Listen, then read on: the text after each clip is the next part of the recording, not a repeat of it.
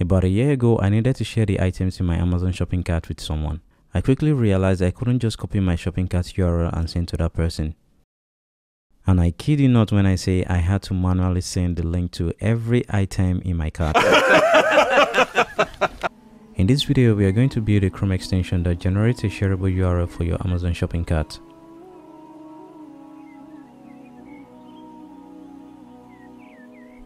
The extension will also support updating your cart and generating a new URL in case you want to share with different people. If you enjoy this type of content, please do me a favor by smashing the like button and subscribing to the channel. Let's get started. Let's start by creating a folder called Amazon Cart Share and open this folder in VS Code or your preferred editor. Next, we are going to create a file called manifest.json and we are going to add a couple of required fields inside of this file. We'll add a name and description for our extension. Next, we'll specify a version number for the extension we are building. For the purpose of this video, we're just gonna go with version 1. The next important field is the manifest version, which indicates the Chrome extension APIs that will be available to us during development. So keep this in mind if you're watching this video in the future and the manifest version has changed. This is pretty much the basic configuration we need in the manifest file to load our extension in the browser. To load the extension, we visit the extension page in Chrome and toggle the developer mode and click load unpacked.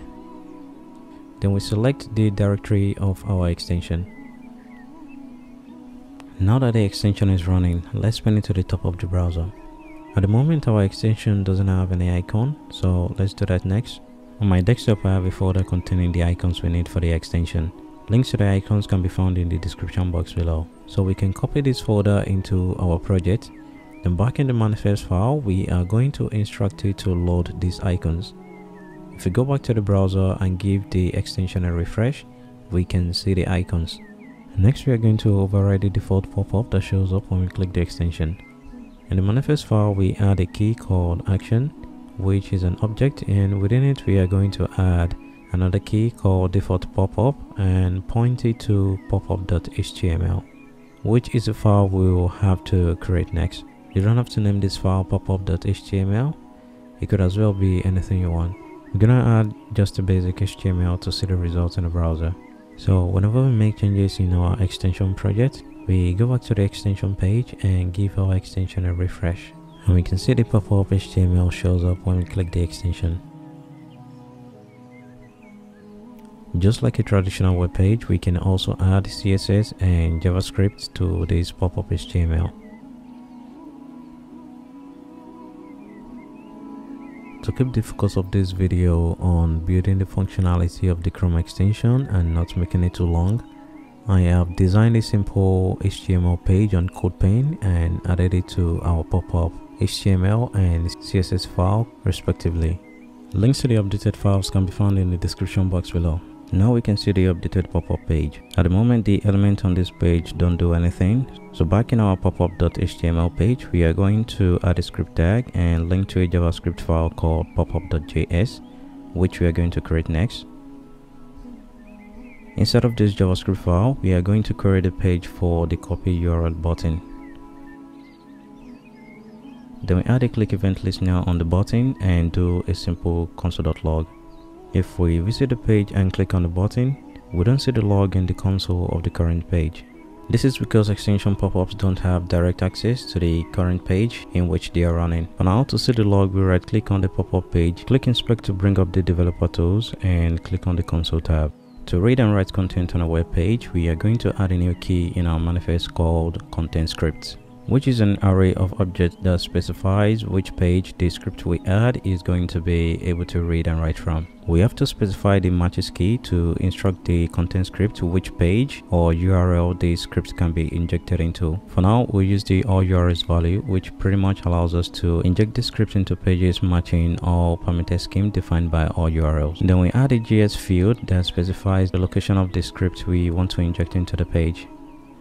And next, we create a script and add a simple console.log to see it in the browser. If we refresh the extension, we'll see that we get an error. This is because we made a typo in specifying the content script, which should be pluralized, and also the JS field is an array instead of a string. Let's also take this opportunity to add a CSS to the content script to see it in action.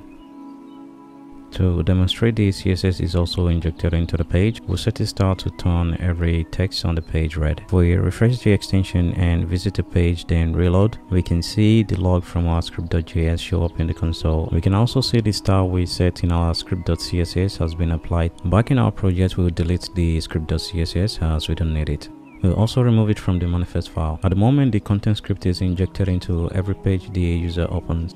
Even if we navigate to a page other than Amazon shopping cart page, we can still see that the extension requires full access, and this is because of the all URLs value we pass to matches. So let's scope this to just Amazon cart page by specifying a regex pattern. This will match all websites with /cart/view.html in their URL. We are going with this approach because Amazon domain extensions are different in every region, and the match pattern doesn't allow us to match for a domain extension. Another viable option would be to specify a list of all Amazon domains in different regions, but I didn't want to do that because, as we'll see later, we are going to programmatically limit the functionality of this extension to only Amazon cart page. If we refresh the extension and visit a page that is not Amazon cart page, we can see the extension doesn't have access, meaning the content script has not been injected into the page. On Amazon shopping cart page, however, we have full read and write access. Next, we'll learn how to broadcast a message from popup.js and listen for the same message in our content script and respond back to the caller. To broadcast a message from the extension page to our content script,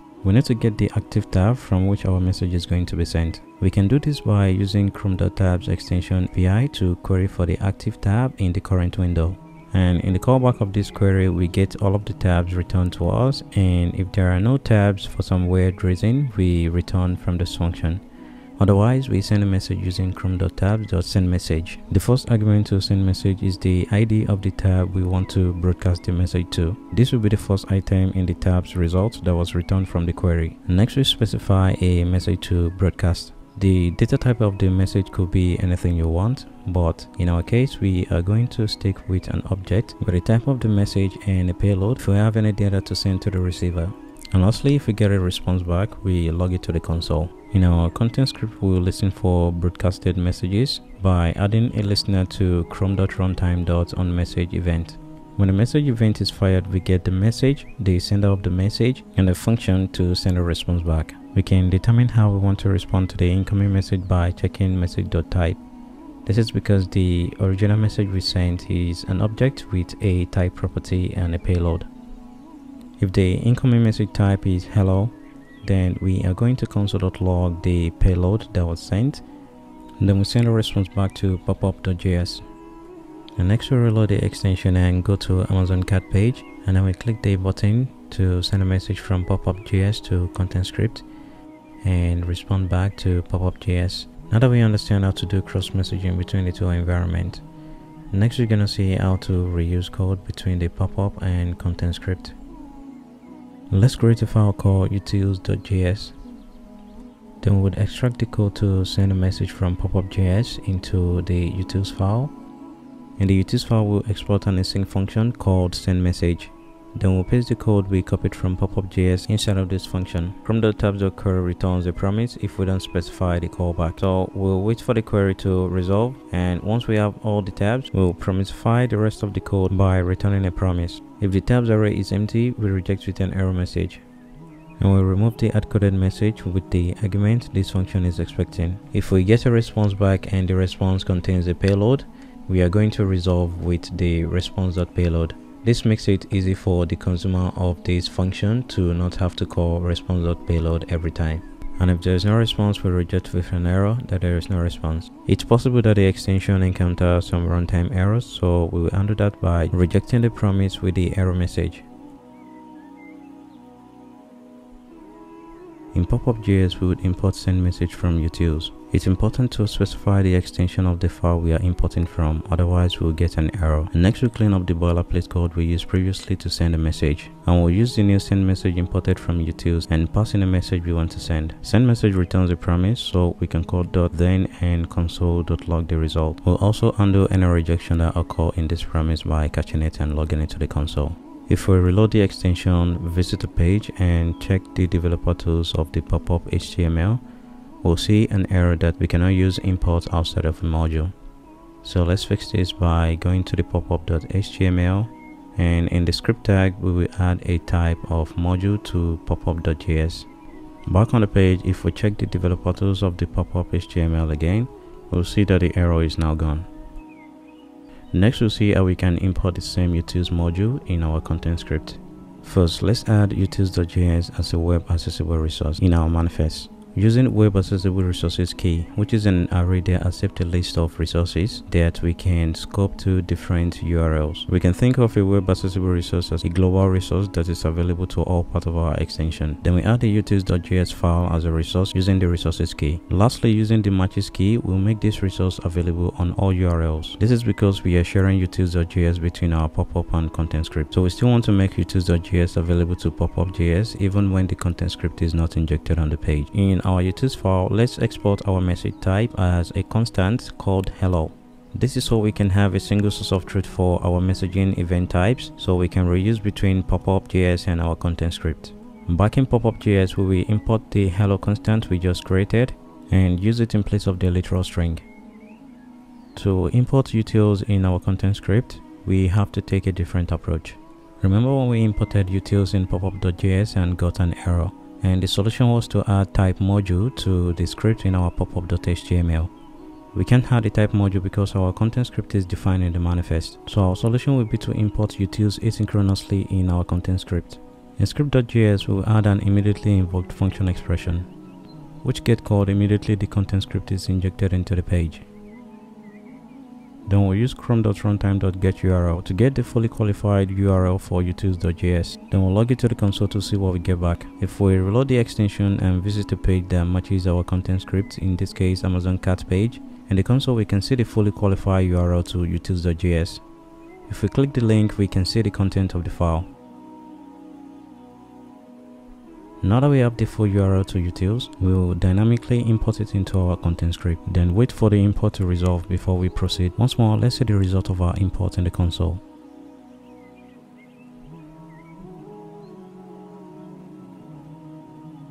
And we'll see the result of the imported ES module in the console. Now that the module is imported correctly, we'll declare a top-level variable called utils, with its default value set to an empty object, which value will get reassigned when the import is complete. We are doing this because we don't want to move the onMessage listener into the immediately invoked function, which is an async function. The only drawback is we don't get code completion since we are dynamically importing the module. Let's replace the string literal with utils.hello, and we'll update the shape of the message we send back to an object that contains a payload.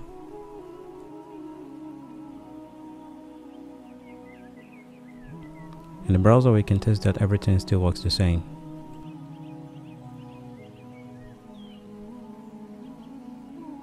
I have updated the utils file with new messaging event types. The cat key is going to be used as a key to store the cat ID in the user's browser. Its value is chrome.runtime.id, which is a unique ID generated for our extension. Next, we have a function that returns a random string that we are going to use for generating a new cat ID. The send message function remains the same. I've also removed the hello message we were responding to in our content script. In popup.js, we are querying the DOM for all of these elements. Next, we add a click event listener on new cat ID button. When a button is clicked, we generate a new cat ID using the random string function from utils.js. Then we update the cat ID text on our pop-up page with the new cat ID. Note that we didn't have to pass any value to random string. This is because we specified the default length of the random string returned to be 7. Let's move the logic to update the cat ID text into a function called Rerender cat ID. The function is going to accept the value that we are going to use to update the cat ID text. And we'll update the code inside the click listener to use the Rerender cat ID function. If we reload the extension and click the new cat ID button, we can see that a new ID is generated every time we click it. Let's disable the button to generate a new cat ID if we are not on Amazon cat page.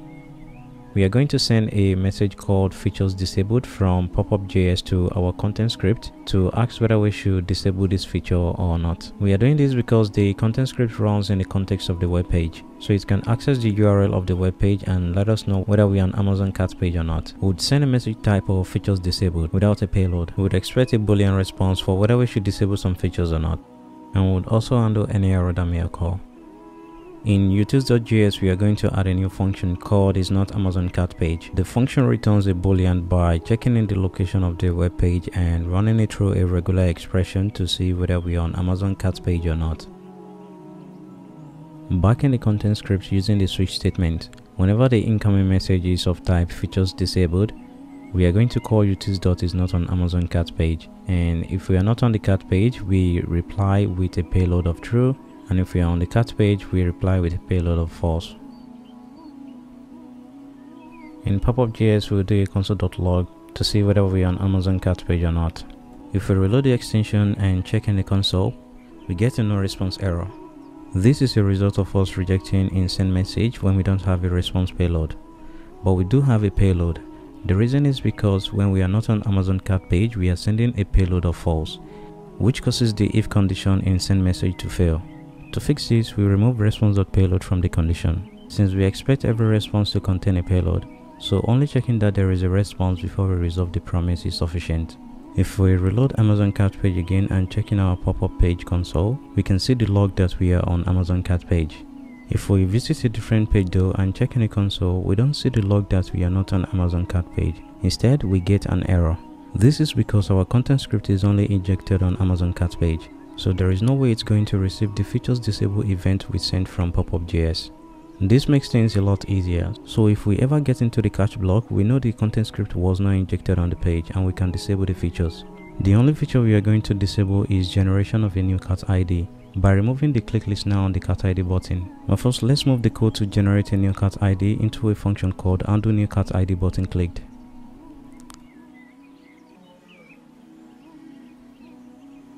Then we will define a function called disable features. Instead of this function, we are going to remove the click listener on new cart ID button. We would also add a class on the new cart ID button to visually show that the button has been disabled. And here is the CSS for the disabled class we just added on new cart ID button. Now we can call the disable features function in the catch block. If we reload the extension and visit a page that is not Amazon cart page, we can see that the new cart ID button has been disabled. And if we go to Amazon cart page, we can see that the button still works. We probably don't need this now, but let's also call disable features if we ever get a response back that we should disable it. Next, let's look at how we can save the generated cart ID in the user's browser. The first thing we want to do when our extension is first installed is to find an existing cart ID or add a new one in the user's browser and update the pop-up page. On the Chrome Storage Extension API documentation, the first thing we need to do to save some data in the user's browser is to request for permission, which we can add in our manifest file. Next, let's check the documentation for how we can store and get data from the user's browser. We can use the chrome.storage.sync API to set and get value from the user's browser. In the utils file, we are going to export a storage helper to simplify the usage of these APIs. The storage helper is going to be an object that exposes a set and get method. The set method is going to be an async function that accepts a key and value. Then we paste the boilerplate code to store some data in the user's browser. Sync.set returns a promise if we don't use the callback, so we return the promise and remove the callback function. Next, we specify the key and value by passing in the argument this function is expecting. To get back data from the user's browser, we call storage.sync.get and pass in a key or array of keys, and on the result that we get back, we have to do result.key to access the value. In the version of get method we will be exposing, we are going to simplify the usage of this API. Let's define an async get method that accepts a key. In the body of the function, we return the result of calling storage.sync.get, which again is a promise if we remove the callback. Then we remove the key array and pass in the argument key that we are expecting. Because sync.get requires that we access the value by looking in result.key, we will do the work in our helper here and just return the value instead.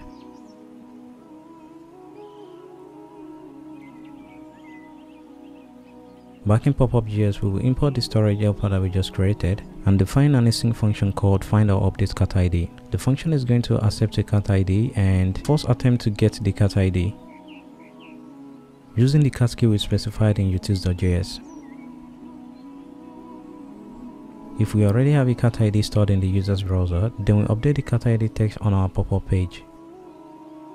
Otherwise, we store the cart ID that was passed to this function in the user's browser, and then we update the cart ID text on our pop-up page. Let's move this function below Rerender cart ID. Now we can call find or update cart ID function and pass in a new cart ID using the random string function. If we reload the extension and check the pop-up page, we can see that a new ID has been generated. We can confirm this by checking that the initial ID set in our pop-up HTML page is different from the one we see in the extension pop-up. At the moment, if we click the new cart ID button, the generated ID is not persisted. Back in popup.js, whenever the user requests to generate a new cart ID button, we are going to store the newly generated ID in the user's browser.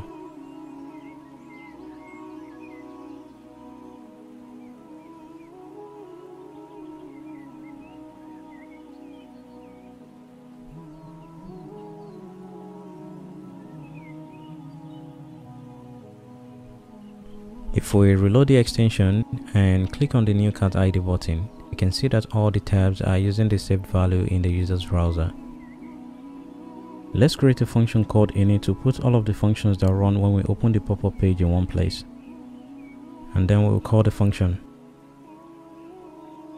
At the moment, the copycat URL button doesn't do anything. So back in popup.js, we are going to add a click event listener on this button. Inside the handler function, we are going to get the current cart ID and send the message of type copycat URL to our content script. We would also add the cart ID as a payload to this message. Then we'll log the response we get back from the content script, and also undo any rejection we get by logging into the console. In the content script, we add a new case in our switch statement to undo incoming message of type copycat URL. If we receive a message event type of copycat URL, we are going to call a function called getCart. This function is going to read the content of an Amazon cart page by querying the DOM for all of the cart items and returning them as an array of objects that we can send to the server to persist. We will define the function called getCart and query the page for an element with this class. Every cart item on Amazon cart page has a class of SC_list_item_content. I know this because I've already played on the website for a while. You can also test the same query by going on Amazon cart page and pasting this query in the console.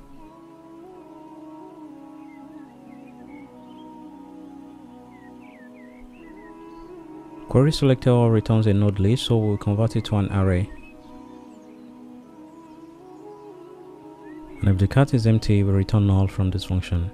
Otherwise, we loop through the array using map. For each cart item in the array, we are going to query for the information we are interested in. Again, I know these selectors exist on the page because I already played on the website for a while. Then we return the transform data from the map function. And lastly, we return the cart data, which after the transformation in the map is now an array of objects. Now that we've implemented a getCart function, let's see the results in the console. If we reload the extension and visit Amazon cart page, then we click on the copycat URL button, we can see the result of getCart in the console. We are going to soon see how we can send this data to a backend server that is going to save the cart and generate a shareable URL for us. Let's create an async function called saveCart that is going to communicate with a backend server to save the user's shopping cart. The function will accept two arguments, an ID to uniquely identify the cart and the shopping cart items. Then we'll send a post request to save the user's shopping cart using the fetch API to this URL. In the body of this request, we are going to send a stringified JSON of the ID and cart. This API will return a JSON response, and because we're using the fetch API, we have to first return res.json, and then we chain another .then call to get the actual response. We'll log the response from the server and also catch any error that may occur and log it to the console. Back in the switch statement where we are handling the message type of copycat URL, we'll call saveCart to save the user's shopping cart on the server, passing the ID which is on message.payload, which if you remember we specified when we call send message from popup.js. And lastly, we'll pass in the shopping cart items. Now if we reload the extension and visit Amazon cart page, open the extension pop-up and click on copy cart URL. We see the response from the server logged to the console. We also get an error which comes from a typo we made in our catch block, so let's fix it. Let's take a look at the response we got back from the server. The server returns the cart resource we just created, its ID and a shareable URL that we can paste in the browser to see the result. On this page we can see all of the cart items on my Amazon account. We can also click the links to visit the product page on Amazon.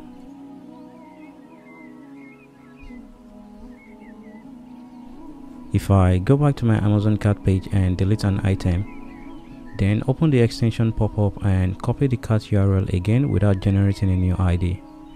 The server responds back with the same URL as the previous because the cart ID didn't change. Now if we visit the same URL again, we can see that the item I deleted on my Amazon cart has been removed from this page. Let's wrap things up. Now that we know that the server returns an object containing a URL, we can then return data.url in our promise. Once we successfully saved the cart item on the server and got a URL back, we'll call storage.set to save the URL in the user's browser. Let's create a new key to store the URL in the user's browser called cart_url key. The key will use the same chrome.runtime.id, but we'll distinguish it from the cart key by concatenating the value of runtime.id with -URL. Next, let's modify storage.set helper to return a promise of whatever value we just saved in the user's browser. Back in the content script, we finish saving the URL in the user's browser by passing in the cart_url key and the URL sent from the server. Note that we are returning util.storage.set, which returns a promise of the URL that we just saved in the user's browser. We will then reply back to popup.js with the shareable URL, so it can be copied into the user's clipboard. Lastly, whenever we respond back to a message in an asynchronous function, we have to return true to notify popup.js to wait a bit longer for the response. It's possible that the getCart function returns null. If that's the case, we don't want to make a network request to the server. Instead, we will attempt to get the cart URL from the user's browser and send a reply back to popup.js with the URL. Lastly, we also return true in this block because we are calling reply inside of storage.get, which is also an asynchronous function. Back in popup.js, where we sent a message of type copycat URL, we are going to remove the console.log and replace it with a function called copycat URL to clipboard, which we will define next. Let's define an async function called copycat URL to clipboard, which is going to get past the cart URL from send message below. If we didn't receive any cart URL, we'll throw an error. Otherwise, we'll copy the cart URL to the user's clipboard using JavaScript Clipboard API. Once we finish copying the cart URL to the clipboard, we'll then add a class of animate to the cart ID text on the pop-up page. If we reload the extension and visit Amazon shopping cart page, then bring up the extension pop-up and click the copy cart URL button, we see the animation happen on the cart ID text. If we click the button again, the animation doesn't play. This is because the animate class is still on the cart ID text. To remove the animate class and have it play again anytime the user clicks the button, we are going to listen for the animation end event on the cart ID text. And in the handler function, we are simply going to remove the animate class. If we visit Amazon shopping cart page now and click on the copy cart URL button, we see that the animation plays every time the button is clicked. Let's update some of the items in our cart. If we open the extension pop-up and click the copy cart URL button, the cart URL would be copied to our clipboard and we can paste it in a new tab to see the result of our updated shopping cart. If we need a different shareable URL with different items in the cart, we can generate a new cart ID. Once we are happy with the update we made to our cart, we can click the copy cart URL button again to generate a new shareable URL. If we copy the new cart URL in our clipboard now into the browser, we can see its content is different from the previous URL. That's it for this video, guys. Let me know in the comment section if you would add any feature to make this even better. Again, all the links and resources used in this video will be in the description box below. If you enjoyed this video, please give it a thumbs up and consider subscribing if you haven't already. And I'll see you guys in the next one. Peace.